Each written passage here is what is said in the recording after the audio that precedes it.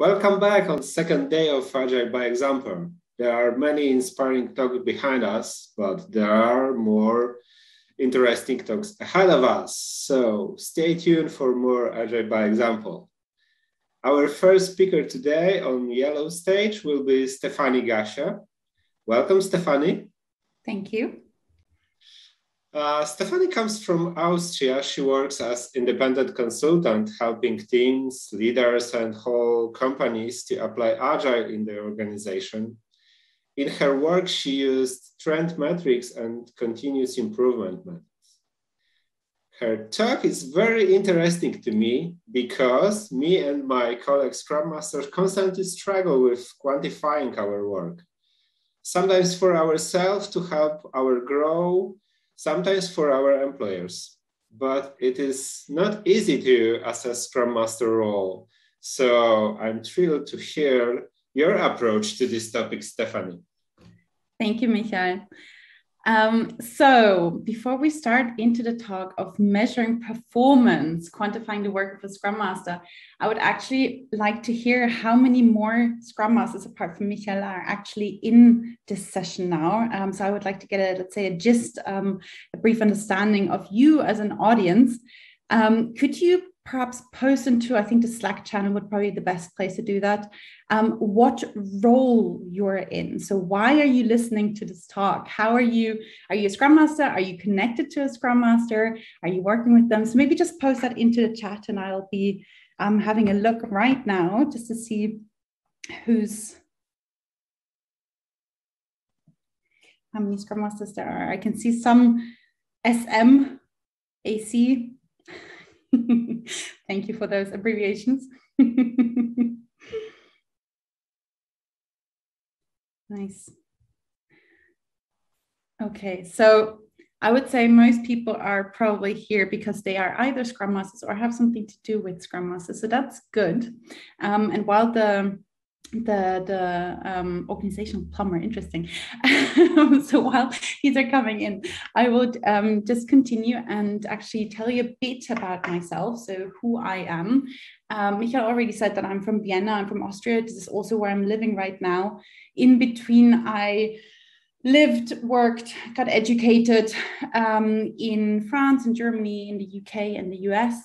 And in 2012, my journey in the Agile world started as I became a Scrum Master, an interim Scrum Master actually, because most of the time over the past 9 years, I've been working as a consultant, as a coach, but as an external person most of the time.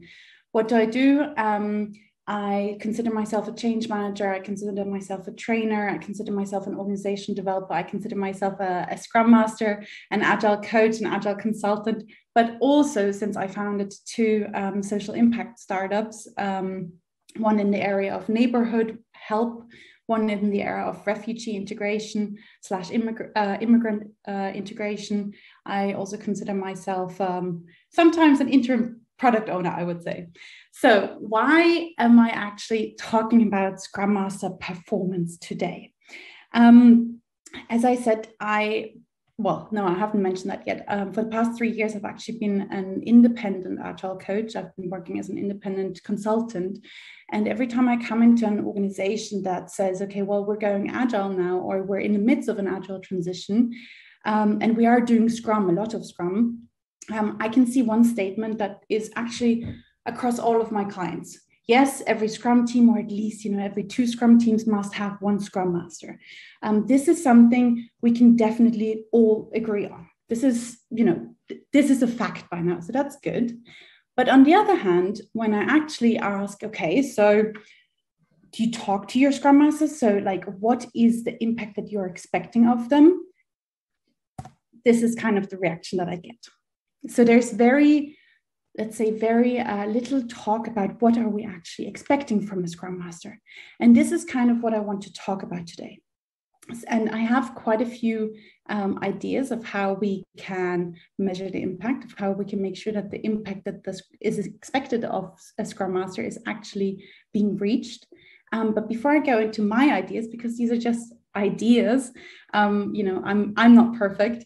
I would like you to actually, again, look into the Slack chat, Slack channel, and actually post in there. What impact do you expect from a great Scrum Master? How would you notice that? Plus, how would you measure that? So I will again be looking into the Slack channel. And I am waiting for your reflections, for your posts.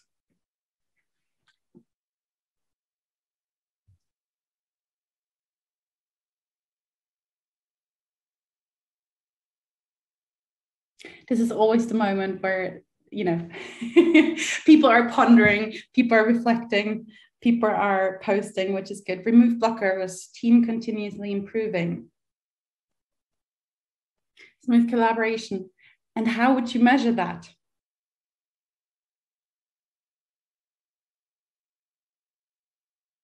Nothing changes when he is not present.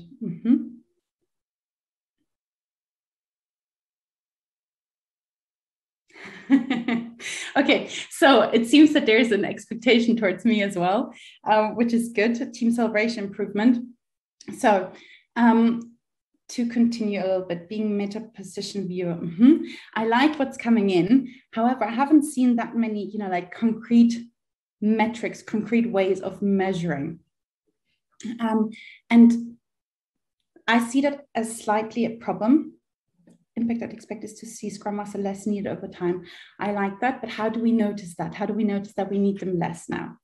And I can actually, so the reason why I'm talking about this is because I can actually see a bigger problem behind not using metrics, behind not measuring the impact. And that is really, let's say, threefolded. On the one hand, I can see that there's been a misunderstanding of the Scrum Master role.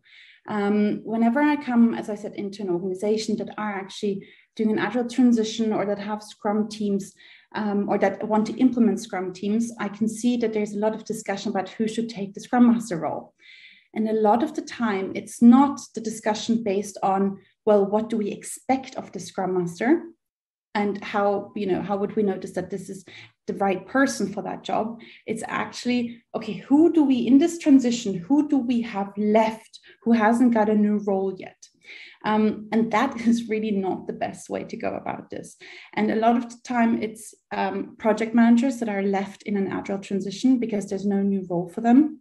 And so a lot of the time project managers are turned into Scrum Masters, which sometimes makes sense because some of these project managers are great Scrum Masters, but sometimes it does not make sense because automatically, or a project manager does not automatically make a good Scrum Master. It is a question of what are we expecting of a Scrum Master within a Scrum team within a transition. And also the second problem to this is a lot of the time I can, when I see transitions happened over the past, let's say half year, and the result not having been what it was, like what we did the transition for, I ask, okay, well, what about your Scrum Masters? I mean, aren't they the ones who are pushing the transition and who are pushing towards agility? And then oftentimes management looks at me very confused. Okay, what does this have to do with the Scrum Master? So it's very strange, which is, you know, why there needs to be a clear understanding of what's expected of the Scrum Master role. The second point is that I've also seen that good Scrum Masters are actually getting frustrated because their impact is not very clear. I've seen a lot of really great Scrum Masters who every single day of their lives, they go to work and actually look at improvements, they look at impediments. So there's this continuous spiral of, we need to get better. We need to make sure that there's hindrances, impediments need to be removed. We need to make sure that the team has everything that they need. We need to make sure that the organization is moving to the right direction.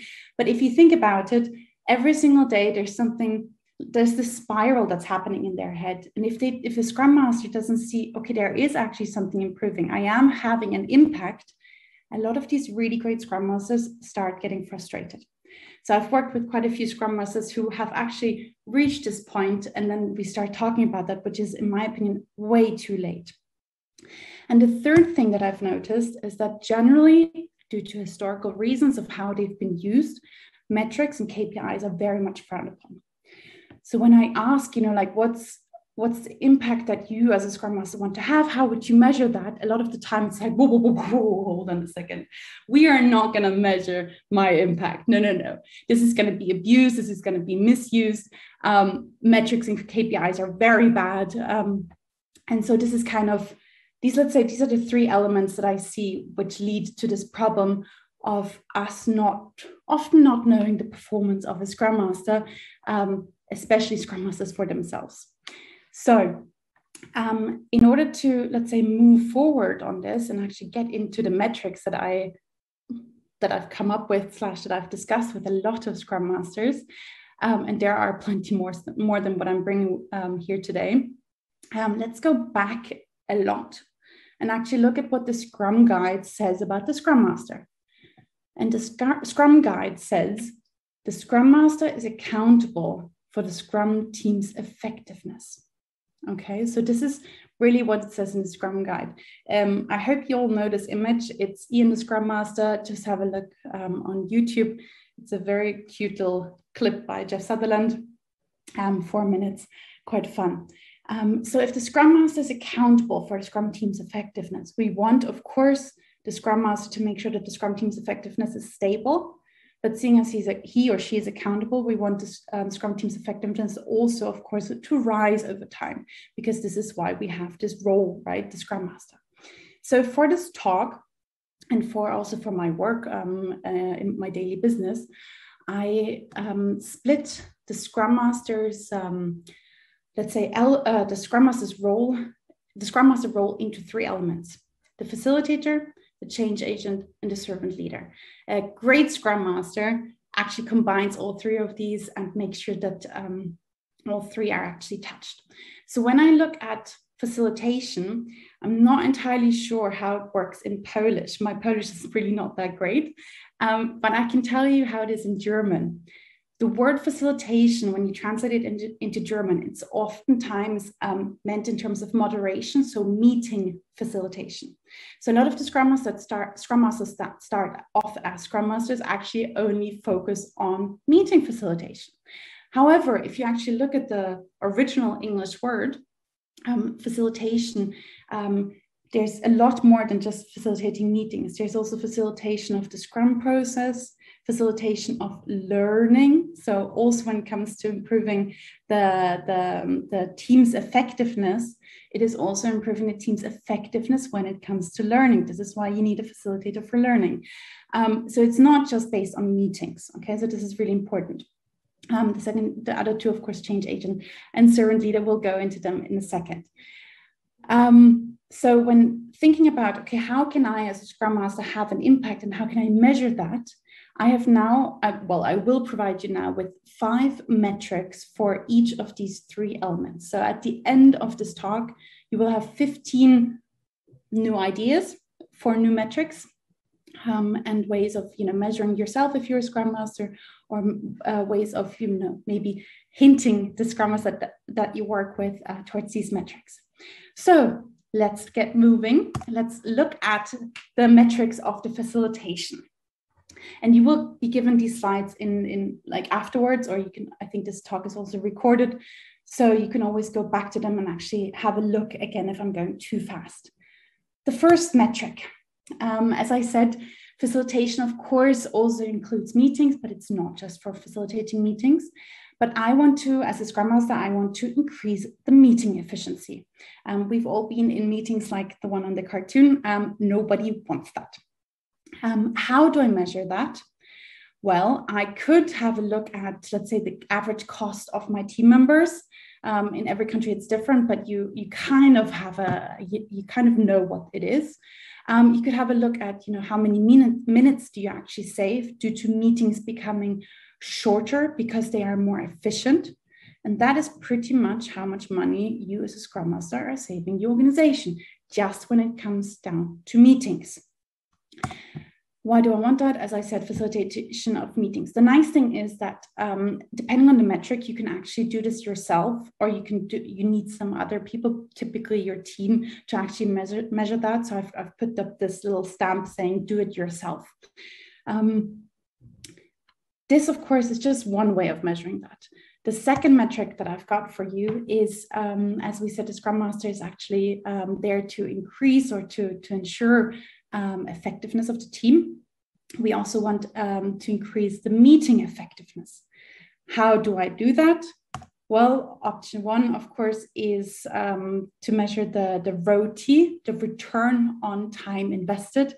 So for example, you're investing now 15 minutes into this talk, 30 minutes talking, 20 minutes Q&A, but it will be a 50-minute investment on your side. So the question is at the end, was this a very good investment of your time or was it not? So I like doing ROTI flip charts in a in-person world, in a pre-COVID world. But now, of course, I do this, with posting into the chat or posting it on Miro, etc. So there's lots of options nowadays. The second option, of course, is also to just keeping a tally. So I do that as a Scrum Master a lot, or even as a meeting facilitator. It doesn't matter whether Scrum Master or not. I believe that a meeting is most effective if everyone who is present actually is involved. So what I have is I have a checklist on the side of my table and actually write the names of the participants and make sure that everyone participates. So everyone should add something to the meeting in order to, of course, see whether the meeting was more effective or not. And I can keep track of that over time, and I will see whether meetings have improved or not, whether the meeting effectiveness has improved or not. Metric number 3. So what do I want? I want to see a rise in the team's buzz factor.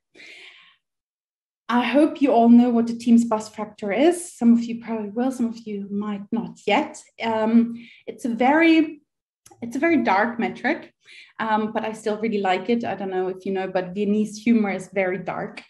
So the buzz factor is really about, imagine at the end of the day, of your work day, your team goes home and they all cross the street and there's a bus coming. How many of your Scrum team members can get run over by a bus and the product still works? So the project that you're working on or the product that you're developing can still continue to be developed. That is your buzz factor. So if your buzz factor is 1, meaning if one person, the right person, the expert person gets run over, then the whole thing has to stop. You've got a real problem. So your buzz factor should be as high as possible. So if you've got a team of 5, ideally it would be 5. Worst case, it's 1. So you want to make sure that your team's buzz factor rises. How do you do that? Well, you go and look at what the skills matrix is of your team. So you need to have a look at, seeing as what kind of skills you need in order to build the product that you're building, or in order to develop the project that you're developing, or the software, etc. You need to actually have a look at what's needed in terms of skills and who has those skills. And over time, you will have to make sure that actually the know-how is transferred and there's learning happening amongst your team members. So this is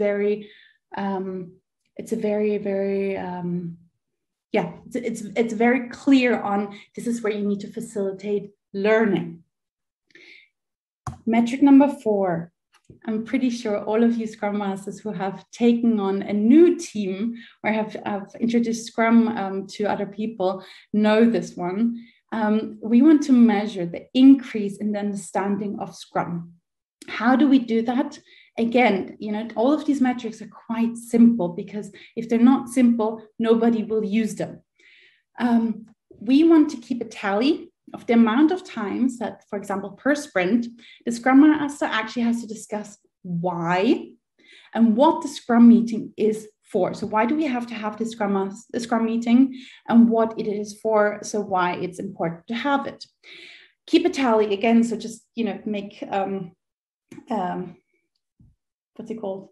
Make dots or make something in terms of, okay, so within the team, this and this many people asked me in this sprint, for example, why do we need a sprint retrospective? Why do we need to have a daily stand-up, etc.? Or also people outside of the team. So if this decreases, you have two options. Either people have given up on asking, so they're tired, and you've tired everyone out, which is probably not the best thing.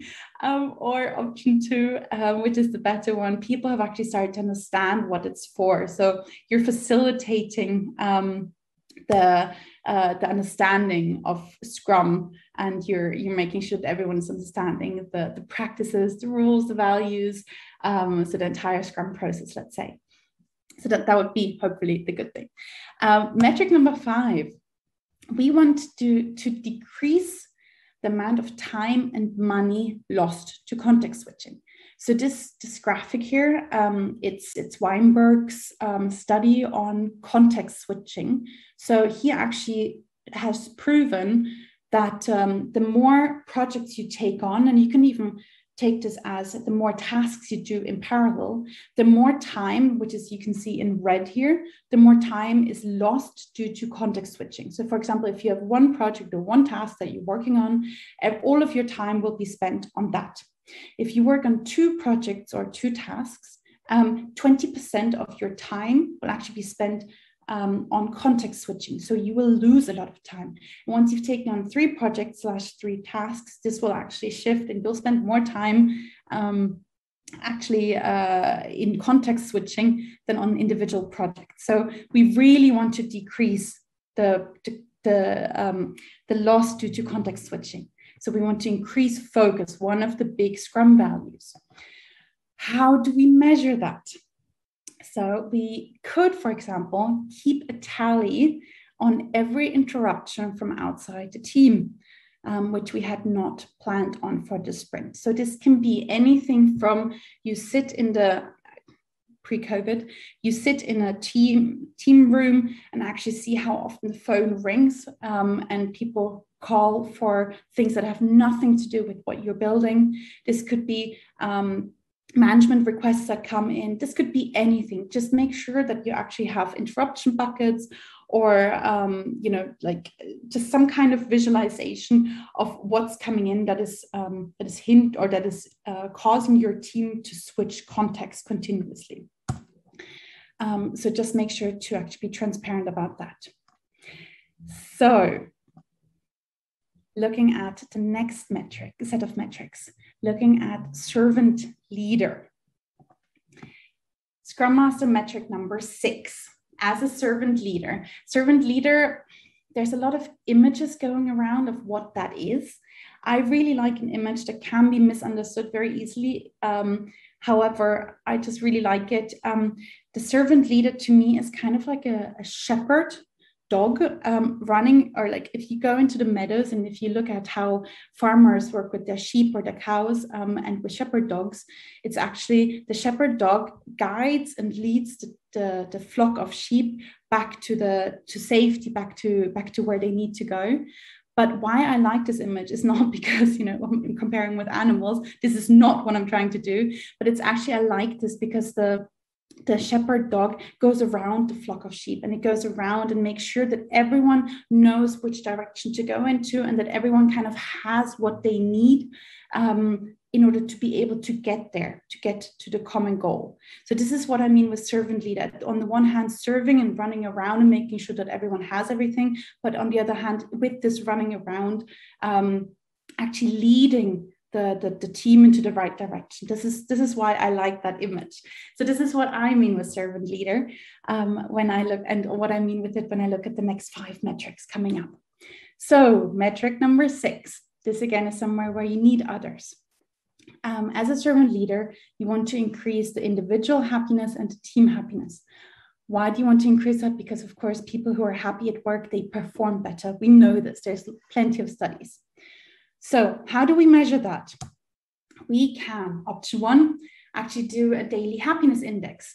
Again, this is a pre-COVID option to put it on the wall, or during COVID, of course, you can do this, online. There's tools for that. There's, you can do a mirror board, you can do conversations, you could, there's plenty of ways to do that nowadays. And just have the employees actually, as it shows here on the graphic, you can either draw smileys, you can do dot rating. You can do post-its with numbers on it. So on a scale from 1 to 10, there's various options here. And other option, of course, is to do this a bit more professionally. I don't know if you've worked with Gallup before, or the 5 dysfunctions for team check. So these are, for example, paid options where you can actually measure the team happiness / the individual happiness. Again, why do we want that? We know that people who are happy at work perform better. So we want to improve team performance. Scrum Master metric number 7. We want to raise the team spirit. Again, because people who are happier at work, they work more effectively, more efficiently. How do we do that? In my opinion, there's the unplanned overtime index would indicate that very well. The unplanned overtime index, why do I find this important? In Scrum, we work in sprints. Every sprint starts with a sprint planning. And in the sprint planning, we actually plan what we believe or what the team believes that they will be able to deliver until the end of the sprint. There's sometimes the talk of commitment, but at least, there's a planning of the next 2 weeks. And the unplanned overtime index actually shows whether this planning was done well or not. So if somebody stays late all the time, if somebody works overtime all the time, even if they've got an all-in contract or not, there is still overtime. And if they are doing overtime, that is not good for the team spirit. Because on the one hand, of course, it shows that the planning was not done well. And on the other hand, it also shows that the team is not really working as a team, because if one person is always staying late, that shouldn't happen. It should either be the whole team stays late because they messed up in their planning, or it's nobody stays late. So this can be done again, either really in person with, let's say, filling a vase with marbles, with golf balls, with gummy bears, it doesn't matter. Or again, on Miro, you can do a visualization, or in other tools. Why do we want that? Improve the Scrum values. And we've got one big Scrum value there. It's called commitment. Scrum Master metric number 8. What do we want to do now as a servant leader? We want to improve predictability. How do we measure that? We measure that by actually showing the commitment during the sprint planning versus what's actually been delivered at the end of the sprint. So this kind of ties in with the metric before. With one of my past clients, this is a while ago, I actually did this with a management team where they committed in weekly sprints, committed to their goals. So it was not story points or something, it was the number of goals that they would actually reach. And you can see on the graphic that actually this is, they were they thought they would do more than they actually were able to do due to a lot of reasons. They overcommitted at the beginning a lot. And then at some point, they started realizing this and it actually got better, and they would actually reach what their commitment, even when they split into 2 teams, they still managed to reach their commitment. So just by making sure that it's transparent, we again had a focus on Scrum value called commitment.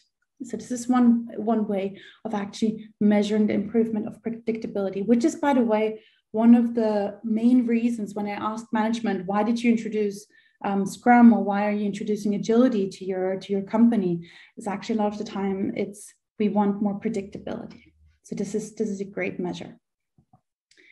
Metric number 9, 6 more to go, 7 more with this one. We want to increase the self-reflection of the team. How do we do that? We want to see an increase in the number of impediments. So we're talking the number of impediments or hindrances, or actually you could also do it the other way around. So we want to see an increase in the ideas for continuous improvement that the team voices itself. So again, it's actually the same client here. In retrospect, after the project ended, or not the project, but let's say this Scrum introduction ended, we had a review by the management. They wanted to know, okay, well, does it actually make a difference when you introduce Scrum?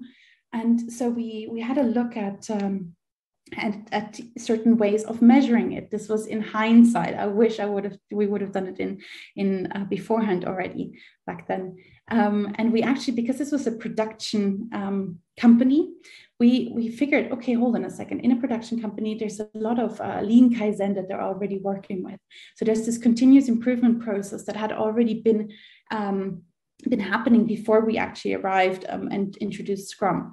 So actually let's have a look at how many improvement ideas had been handed in before we introduced Scrum, and then actually have a look at how many continuous improvement ideas were handed in after or while we were introducing Scrum, and see if there's a difference. Because again, this has a lot to do with actually fostering self-organization and this mindset of continuous improvement. And voila, it was like that. We saw a big difference between before going Agile, so before introducing Scrum, and after having introduced Scrum. So there was a lot more focus on continuous improvement, and this was all coming from the team. None of that came from me or from management. Metric number 10, we also want to increase satisfaction for the Scrum Master stakeholders. How do we do that? I'm not sure if all of you are familiar with the Management 3.0 concept of merit money. Merit money is kind of a, how do you call it, like a reward scheme where fake money is passed amongst each other. So what I'm trying to say is the team sits down and actually discusses, okay, well, how much do you help in this sprint? How much do you add in this sprint? How much value are you adding? How happy am I with this?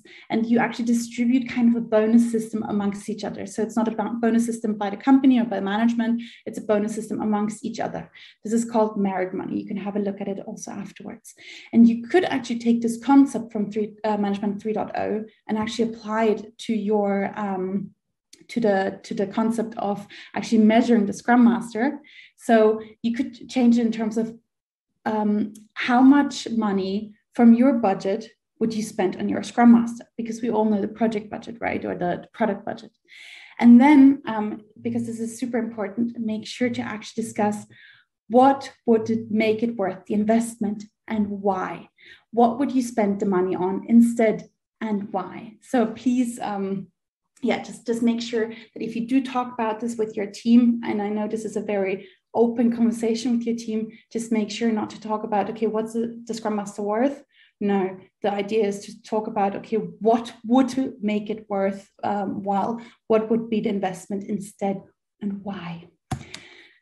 Option number 2, of course, as always, also use scales on a scale from 1 to 10. How supported did you feel by your Scrum Master in the sprint and why? You can do this every now and again. You can do this especially in the retrospective.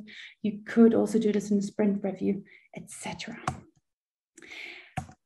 Going to the last set of metrics, and I'm already closer to the end of this talk. We want to decrease the internal costs as a change agent. How do I do this? Well, every Scrum team actually knows its velocity. And so we can break down again, at the very beginning, I talked about the cost of the team members. You can look at the cost of your sprint. How much does a sprint cost? So you can actually calculate what the cost of a story point is. And the nice thing about this is it's quite good to measure, because the Scrum Master is not actually estimating. So there's no chance that the Scrum Master could manipulate the metric of this. Okay, so we want to we want to decrease the cost per story point, so by raising the velocity. Metric number 12, we want to, of course, also reduce waste in the organization. How do we do that? Well, we can have a look at the money that we saved because we removed impediments. Maybe useful could be Don Reinertson's cost of delay. If you have a look at that, that might be quite good to measure the money saved by removing impediments. Why do we want that? We want to increase the value flow within the organization, the productivity, the effectiveness of the team. Metric number 13, we want to increase the decision-making power of the Scrum team.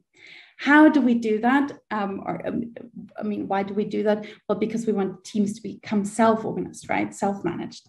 How do we do that? Well, we can measure the number of impediments that actually still have to be escalated because they can't be solved by the Scrum Master or the Scrum team.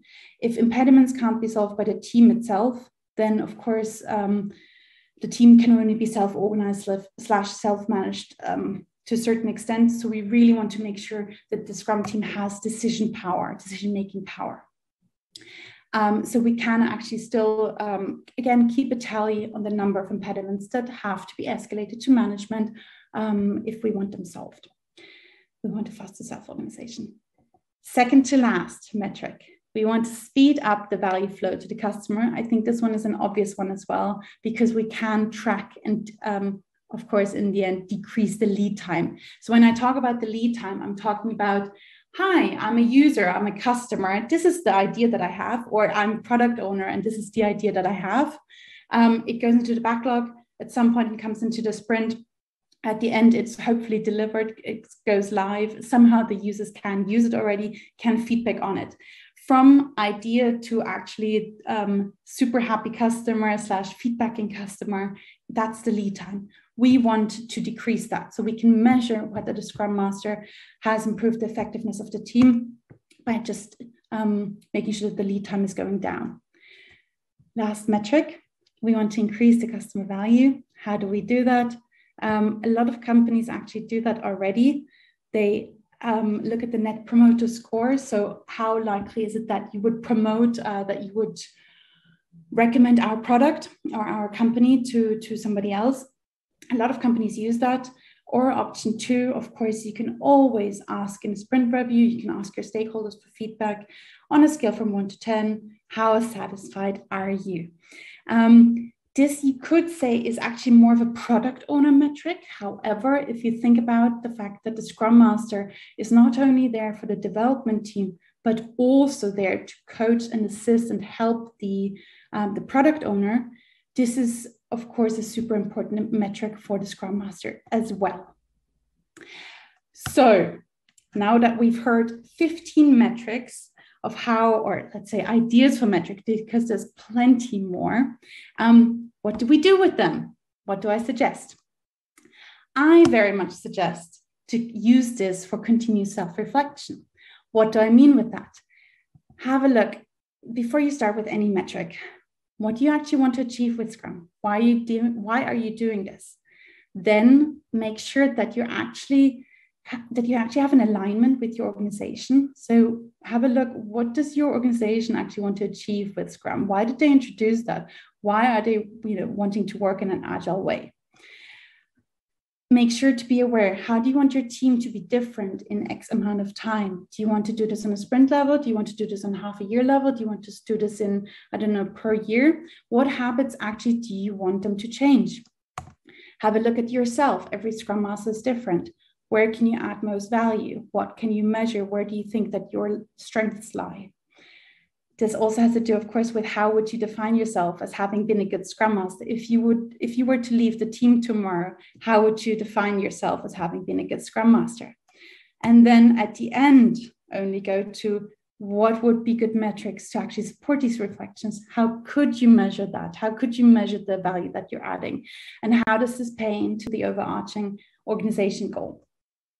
Once you have your metrics, once you know what you want to achieve, make sure that you actually use these metrics as grounds for conversation. Metrics should not be anything else but be a ground for conversation to improve together. Make sure that you use these metrics as a way of managing expectations, managing expectations from the rest of the organization towards you as a Scrum Master. Make sure to also, when you have these metrics, when you know what you want to improve and what you want to measure, actually get the empowerment. Okay, so make sure that everyone is aware of what you need in order to have that kind of impact, because a lot of these things are not easily done. You can also use this in your assessment with your Agile coach. So for example, when you're working with other Scrum Masters, just make sure, okay, just to coach each other, okay, where do you want to get to with your metrics, because there's a big gray area between a perfect team and a not so great team. Compare your job description to reality. So this is also a very good way of measuring the impact. And last but definitely not least, use these metrics as an argument for your next pay rise. Before finishing off, because when you do work with metrics, there is a reason that metrics are frowned upon by a lot of organizations and a lot of people in working in these organizations. Please make sure that the chosen metrics are sustainable. Okay, don't just look at quick wins, because there's no point. These metrics are, again, grounds for conversation. Quick wins aren't. Make sure to use a variety of metrics. So play around with them, try different ones. Just have a look at what, what's best for the situation or for the value that you're trying to add. Be aware that you're in a complex environment. So make sure that you're not measuring the result, but make sure that you're looking at actually the direction that the metrics are pointing you in. This is one point that I've gotten a lot of critique for. I still think it's important. Experiment with the metrics, but think about whether you want to tell your team from the beginning, because people will or could act differently. So for example, if you're telling your Scrum team that you will be looking at the cost of a story point, it could mean that they start estimating a bit differently subconsciously because they want to help you. So think about, maybe it makes sense to start measuring, and then when you have some results, actually sit the team down and talk to them about it, and then change the metric again. Always measure in relation to the past. So don't compare yourself or anything, don't look into the future, and continuously change metrics to trick the system.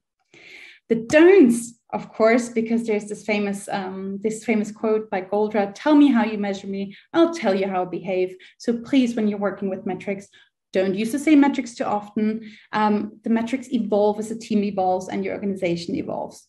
Always look behind the numbers to understand them. As I said, please use them as grounds for conversation. Don't just take the metrics and then, that's that. Use them to talk. Don't abuse the data you collect. So make sure that this is all anonymous or, somehow anonymized so that it doesn't hurt anyone. Don't compare teams or Scrum Masters. This is a huge no-go. This should not be what it's about. And don't annoy your team. So make sure to do some of these metrics that you can do on your own, gamify them, simplify them, etc. Having said most of this already, what's the call to action for Scrum Masters? Think about how you want to measure yourself. Start measuring, gather the data, analyze it, take it to your stakeholders, to your team, your management, other important stakeholders, use it as a ground for conversation, and start at step 1. Call to action for non-Scrum Masters that are in this in this audience. Go and talk to your Scrum Master. So wrapping this up, there were three elements that I wanted to kind of combine and make sure that this is all, that there's a solution for them. The misunderstanding of the Scrum Master role, the good Scrum Masters getting frustrated, metrics and KPIs frowned upon.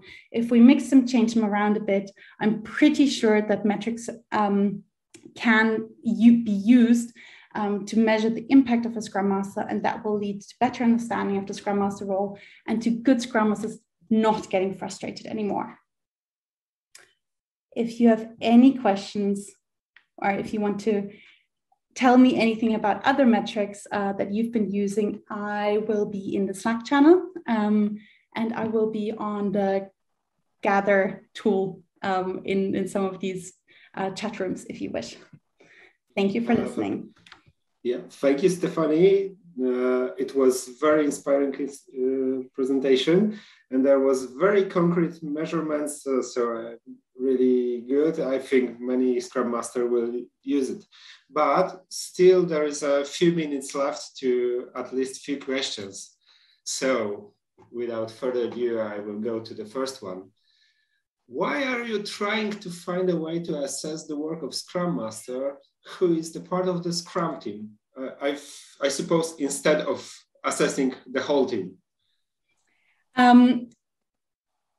Because I think that there's a lot of metrics already, or let's say it's very obvious whether the Scrum team or the development team, so part of the Scrum team, is actually doing a very good job. That's very easily measurable. Same with the product owner. So with the dev team, we can see whether something goes live, whether the customers are happy, whether there's lots of bugs coming back, etc. So that's quite easily seeable, realizable. Same with the product owner. If the product owner makes the customers happy, make sure that the right things are being developed, this is very easily seen. Whereas with the Scrum Master, a lot of it is very soft, let's say.